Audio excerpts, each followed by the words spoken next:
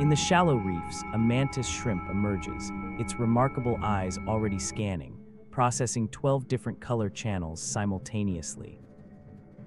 Each eye contains 12 specialized receptors, unlike our mere 3, allowing perception of ultraviolet light invisible to human vision.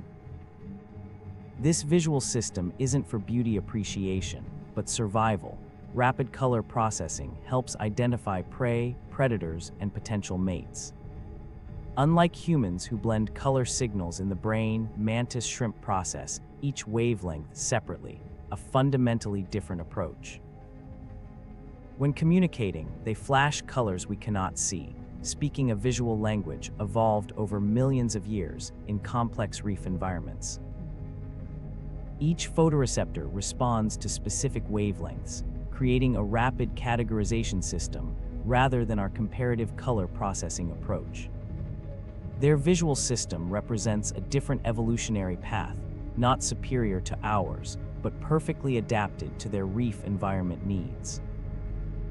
This interval decoding visual strategy enables split-second hunting decisions, detecting prey hiding among visually complex coral structures.